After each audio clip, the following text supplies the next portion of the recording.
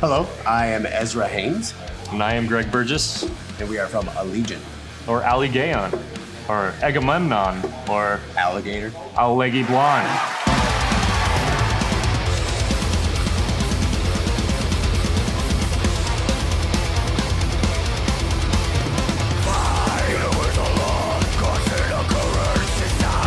The new singles you guys put out, who did the cover artwork for those? Travis Smith. I mean, just his reputation speaks for himself, you know, just like going all the way back to like Sound of Perseverance from Death, you know, all the Opeth stuff. He's just one of those highly respected, you know, cornerstones of metal artwork. And so it's just, you know, he's one of those guys he's just kind of honored to work with.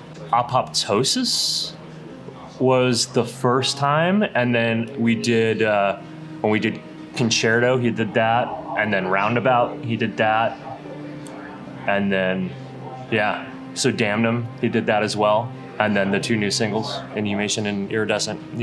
We tried to have that like gold snake, the glue between the two, yeah. And then we actually shot. It was really funny. We shot a video for Inhumation, and we had a snake in the video, and the snake was so cute. Yeah. I've never said that about a snake, but the snake was literally adorable, and we're like, this is not gonna work.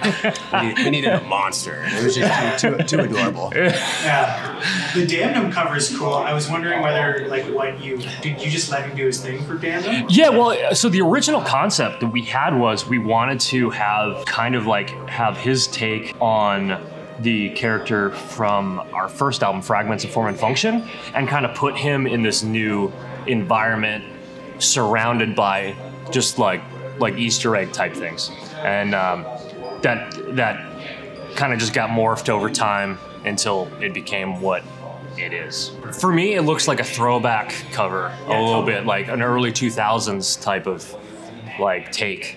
So yeah, cool.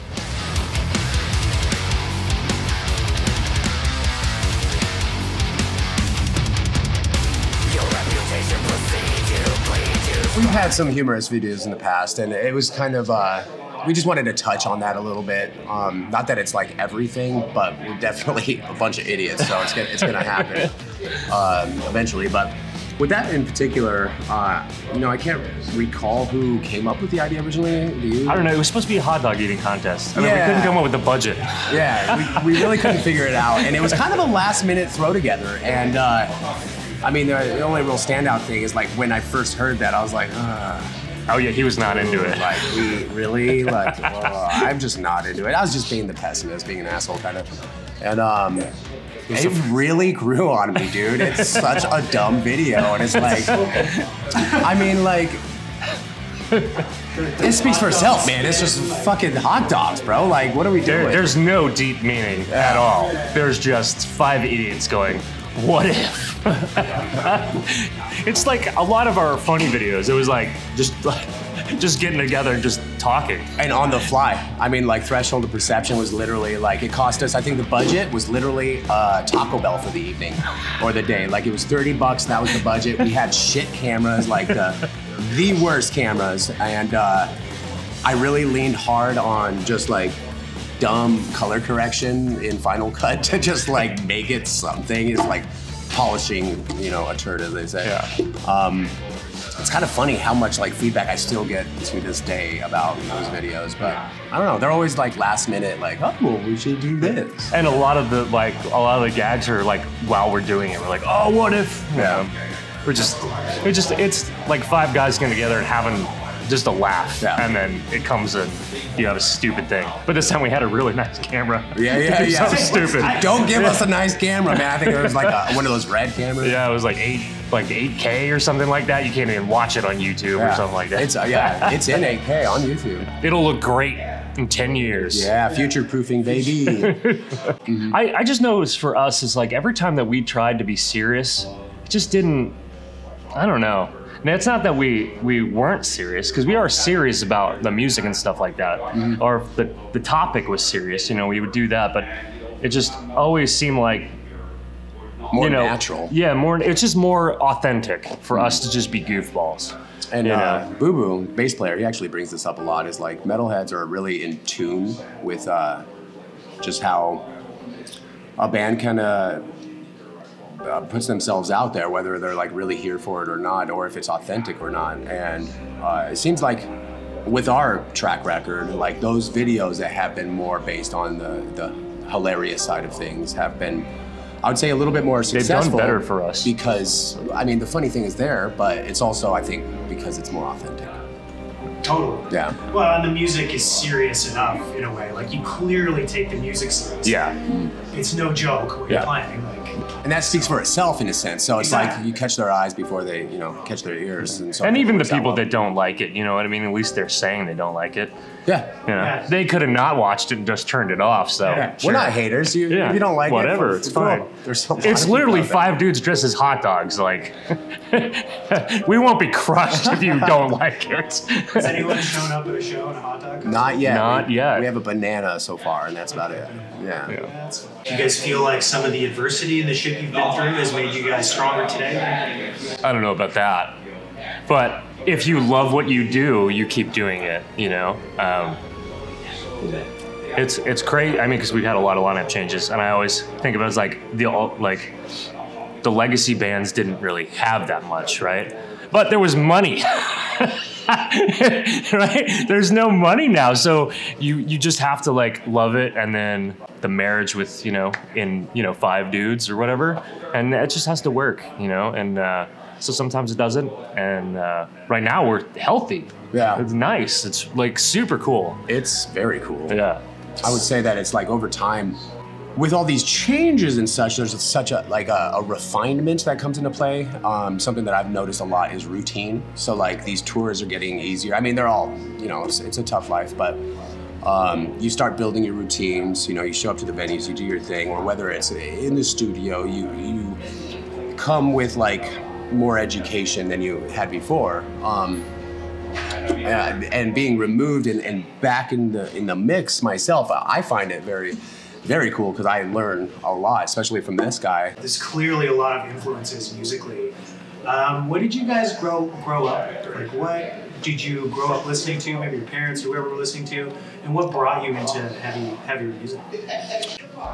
You know, I'll be 45 this year, so like I was kind of like coming up in like when grunge was kind of emerging, right? Which is like for me as a guitar player and as an adolescent, those two things did not mix very well. Now as an adult, I'm like, it's good, you know, it's good music. It's just vocally driven. It's not guitar, but like, I was a little asshole and I was completely not into. So for me, I had to like kind of look backwards, right? So it was a lot of the Big Four stuff and like kind of the early Tampa stuff. You know, to the day, it was like still like grunge kind of killed metal, which that's debatable. Maybe bands just sucked. At a certain point, you know, then Europe started carrying it. So then by the time I got to college, like In Flames and, you know, the Gothenburg thing happened. So I was kind of mixing like the Big Four and prog rock, and then into the melodic death metal thing happened. So like that's a huge part of maybe like the earlier part of Allegaeon was the prog rock, thrash, and Gothenburg sound put together. But Michael is gonna be, like, he changes to this day. Like, yeah, that guy has the most eclectic, like. Yeah, like, so I can't even keep up. Like when he first joined, he was death and cynic, and now like when he drives at night, he listens to whale noises. So yeah, literally. So a lot of the more like ambient, newer sounds is a lot of Michael. So he does a lot of even like he does a lot of the sound treatment.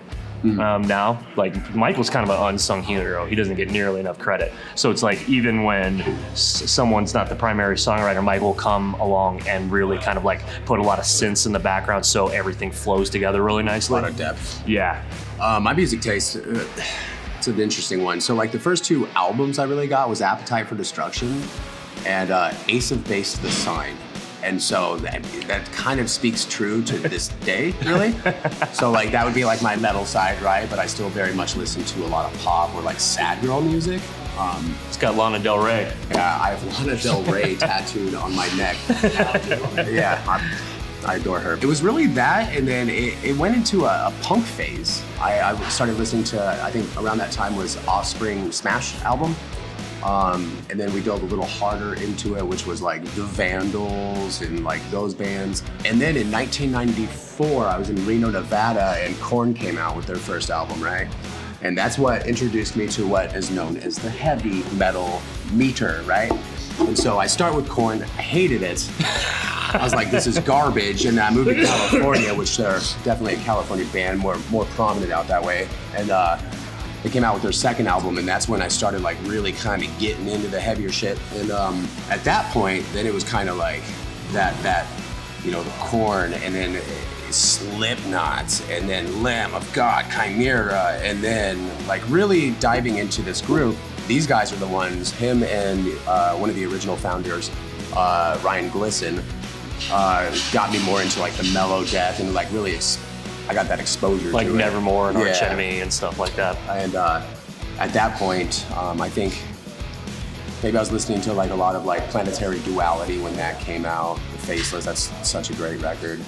Yeah, I mean, I listen to metal. I probably listen to a little bit more hip hop and pop these days. I'm very hook driven, and I try to incorporate that into our writing a lot. That's why, I mean, especially with the new album. Yeah, and I definitely think that even though it's not metal centric, it plays such a huge role in the music, even from day one, back from the early albums, being so hook forward, like having, even though there's not like melody so much in the vocals, but the rhythm, The cadence. hook, and the cadences really kind of make the catchiness out of it. And that was always such a huge important part of kind of like what made us stick with like the music on our side, and then the hooky vocals. 100%. And as time progressed, it's like we leaned even more into it. So like this next record will be very hooky. It's probably, in my opinion, the most hooky album we've done. Yeah. Which like, is great. It's heavy as fuck, but it's very hooky. Yeah, it's my favorite album we've done since Proponent. Yeah. So we're very excited about it. It's Yeah. gonna be great. It feels more complete coming back into this after my absence, which was about 7 years. That time frame gave me a lot of time to kind of, you know, grow as a person and such, and coming back into this with new eyes and slightly humbled. I would say that it's just kind of, I don't know, the best way to describe it is like every day I wake up and it's literally a dream. You know, my personality, my attitude has changed a lot over the last decade, and kind of bringing forth this new energy back into this environment has been incredible, man. Like I wake up every morning with smiles. Like I don't know, it's hard to explain, but I'm just living in a dream, man. Cloud9, really.